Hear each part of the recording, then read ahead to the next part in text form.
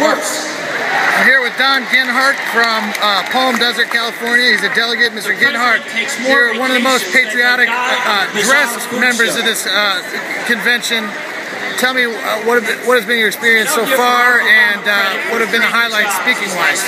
Well, I've had an opportunity to meet many of the congressional representatives and a few governors, and it's been very inspiring and exhilarating hearing the speeches. Yeah?